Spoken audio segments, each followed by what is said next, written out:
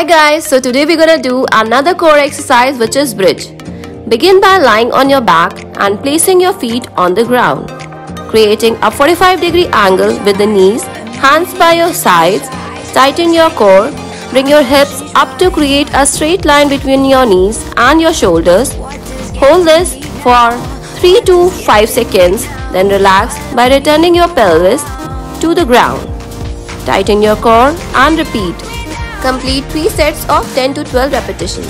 It's important to maintain correct posture and not let either of the hips dip down or rotate from side to side. If you are only able to do this for 2 seconds, that's fine. Good posture is important. If you are looking for something more challenging, you may cross your arms across your chest and complete this exercise.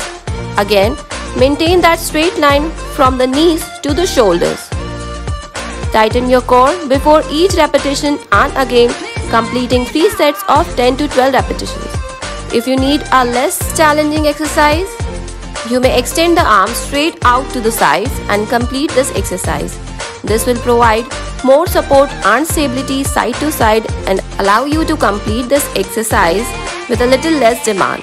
Remember to keep the core tight for each repetition and take a moment to relax in between. I hope you found this helpful. Thank you.